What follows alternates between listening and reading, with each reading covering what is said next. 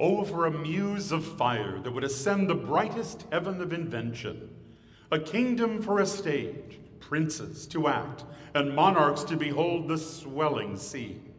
Then should the warlike Harry, like himself, assume the port of Mars, and at his heels, leashed in like hounds, should famine, sword, and fire crouch for employment. But pardon, gentles all, the flat, unraised spirits that hath dared on this unworthy scaffold to bring forth so great an object. Can this cockpit hold the vasty fields of France? Or may we cram within this wooden O the very casks that did affright the air at Agincourt? On your imaginary forces work. Suppose within the girdles of these walls are now confined two mighty monarchies, whose high upreared and abutting fronts the perilous narrow ocean parts asunder. Piece out our imperfections with your thoughts. Into 1,000 parts divide one man to make imaginary puissance. Think when we talk of horses that you see them, printing their proud hoofs in the receiving earth. For 'tis your thoughts that now must deck out kings, carry them here and there, jumping o'er times, turning the accomplishment of many years into an hourglass. For the which supply, admit me chorus to this history, who prologue like your humble patience pray, gently to hear, kindly to judge our play.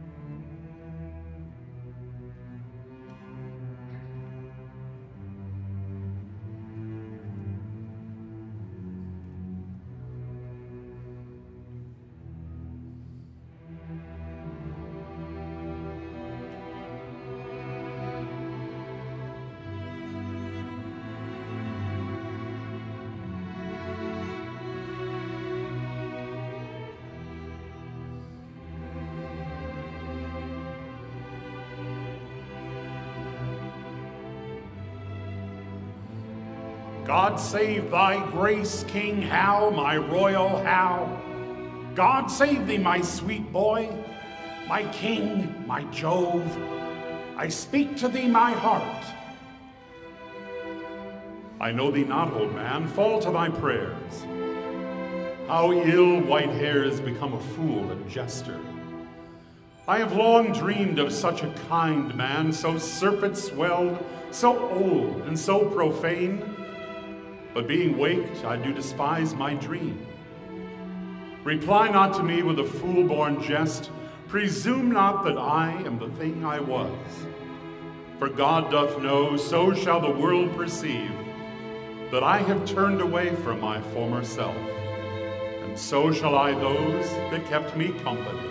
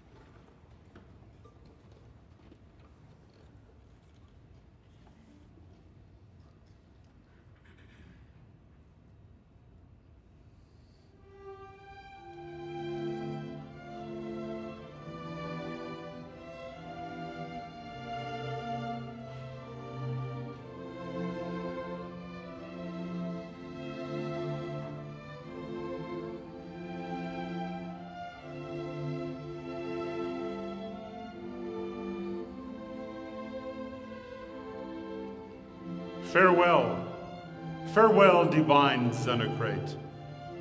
Is it not passing brave to be a king and ride in triumph through Persepolis, touch her soft lips and part?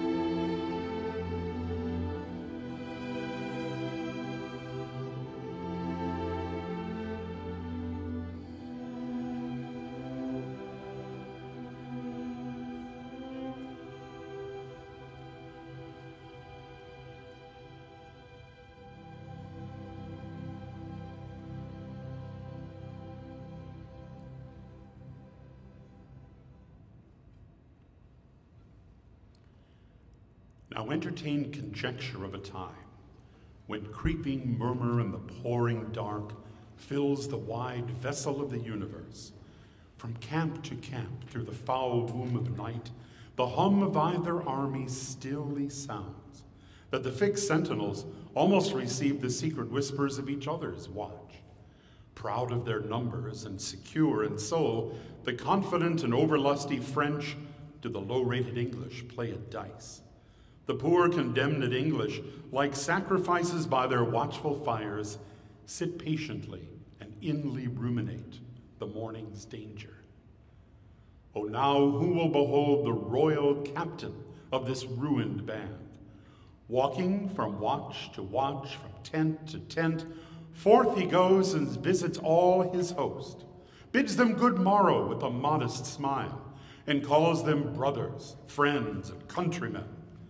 Upon his royal face there is no note how dread an army hath enrounded him, nor doth he dedicate one jot of color unto the weary and all-watched night, but freshly looks and overbears a taint with cheerful semblance and sweet majesty, that every wretch pining and pale before, beholding him, plucks comfort from his looks. A largesse universal like the sun, his liberal eye doth give to every one, thawing cold fear, that mean and gentle all, behold as may unworthiness define, a little touch of Harry in the night.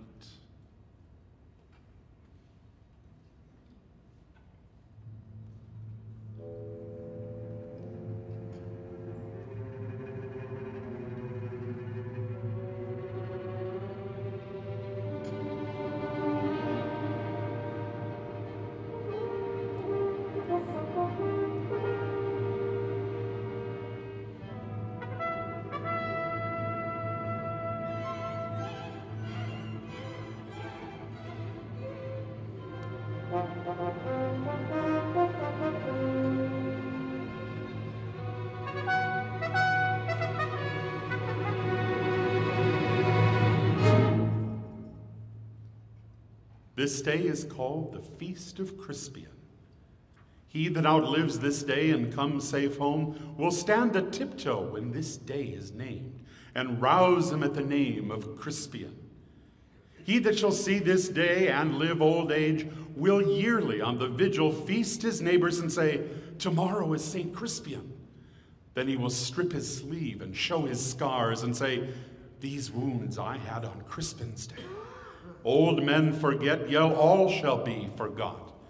But he'll remember with advantages what feats he did that day. This story shall the good man teach his son, and Crispian shall ne'er go by from this day to the ending of the world, but we in it shall be remembered. We few, we happy few, we band of brothers, for he today that sheds his blood with me shall be my brother. Be he ne'er so vile, this day shall gentle his condition, and gentlemen in England now abed shall think themselves accursed they were not here, and hold their manhoods cheap, whiles any speaks that fought with us upon St. Crispin's day.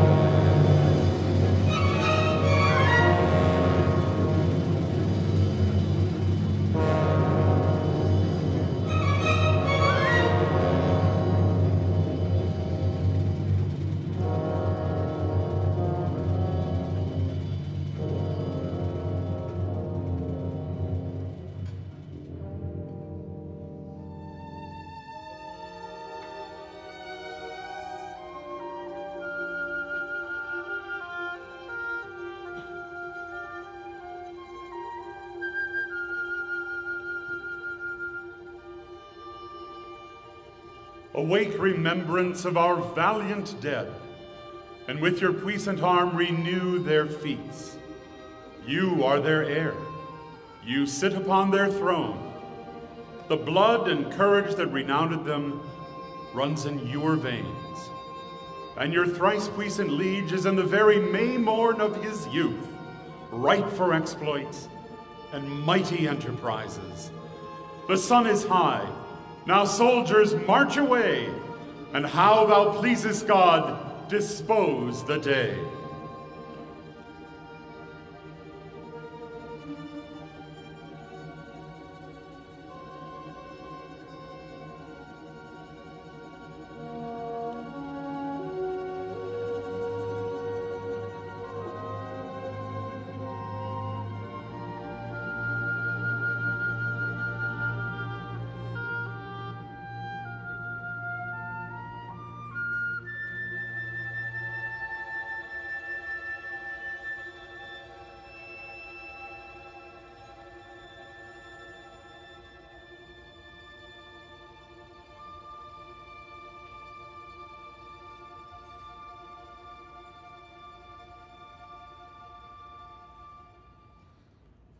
The day is ours. O God, thy arm was here. For when without stratagem, but in plain shock and even play of battle, was ever known so great and little loss on one part and on the other? Take it, God, for it is none but thine. What is that castle called that stands hard by? They call it Agincourt. Then call we this the field of Agincourt, fought on the day of Crispin Crispianus. Do we now all holy rites? Let there be sung non nobis and Te Deum, the dead with charity enclosed in clay, and then to Calais, and to England then, where ne'er from France arrived more happy men.